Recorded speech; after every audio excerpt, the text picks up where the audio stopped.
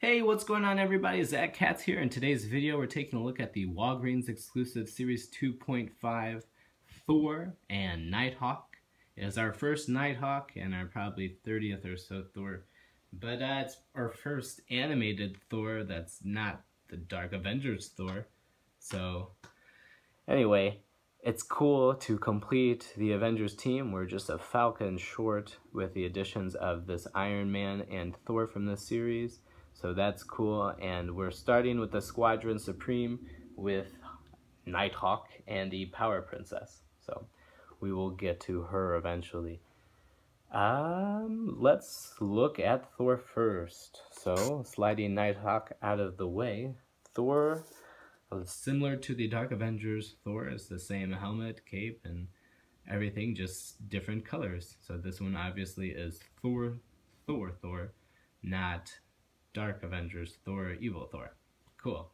So if you haven't seen the show and you're confused, there is a alternate dimension team of Avengers that are evil, and they fight against the Avengers. So not really that complicated. So Thor has his helmet and Mjolnir and his cape, and let's take a closer look at them. So his helmet, you can see, there's a little bit of sculpting and paint bleeding, but for the most part it's very nice. I really like the wings in particular.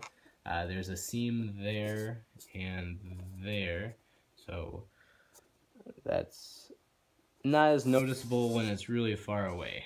So when you get up close and personal, you can see there's a little bit of paint there.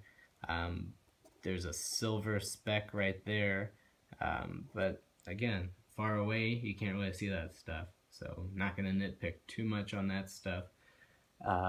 His arms, it's really cool actually.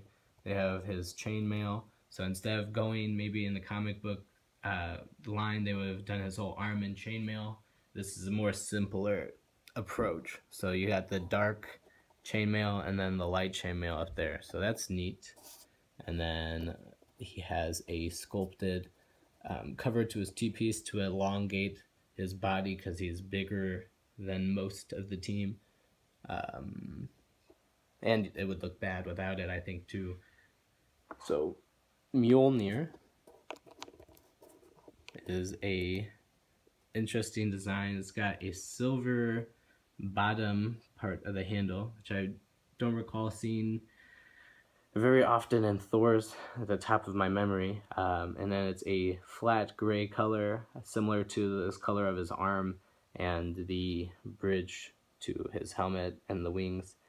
There's no saying on the side as we've seen before, but it's not too big of a deal because, again, the simpler art style of the animated figures. So he does come with a couple other things. He comes with the traditional flight stand that we've seen a couple of times. It's cast in blue, which I always preferred the clear, so I like that. And then he comes with, I think should be standard with all Thors, a alternate hairpiece. So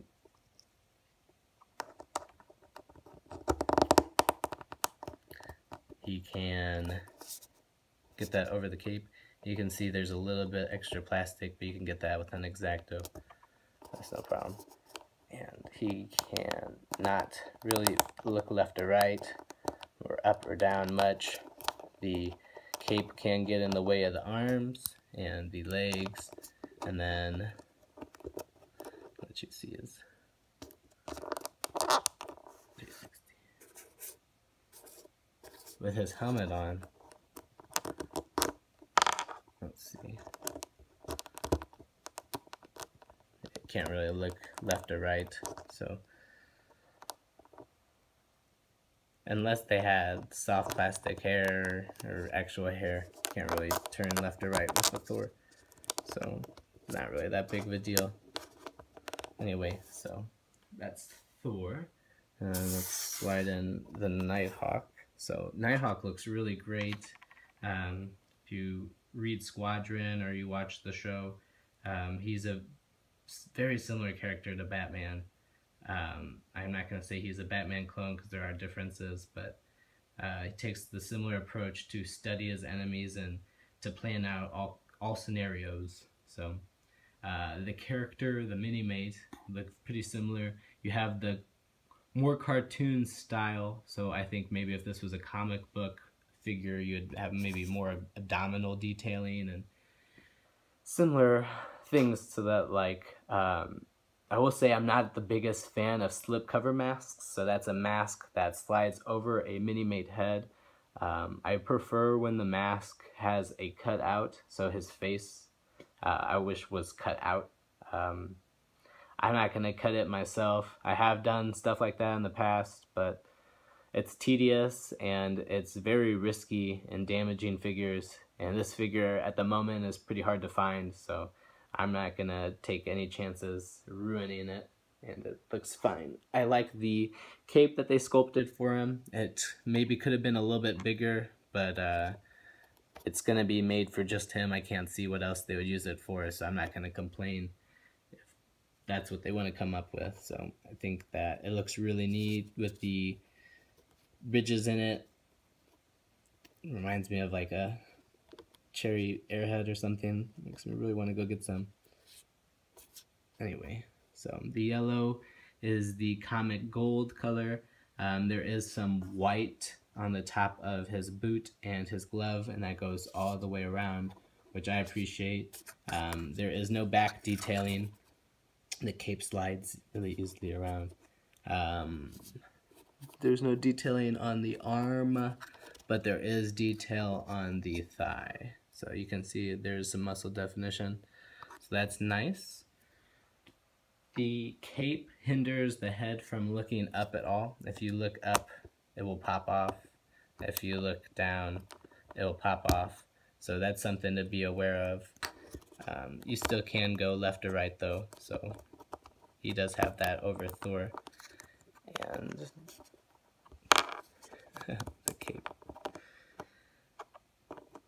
It does not pop off unless you go up or down though, so you can go left or right, and we'll take the mask off. He does come with an alternate hairpiece. Great. And the mask. Wow. Excuse me for a second.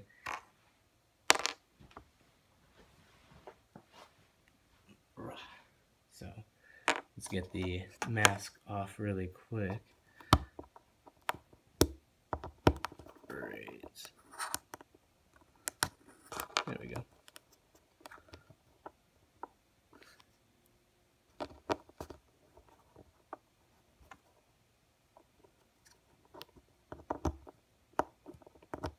Now his head's super loose. It was not like that when I got it. Oh well. Not the biggest of deals. Anyway, so that's Nighthawk without his mask. So he has that hair. And he's a pretty cool character in the show. I mean, he's not a good guy, but he has his perspective.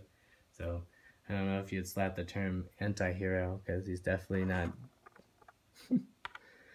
not a good guy. Anyway, so very cool to add Nighthawk.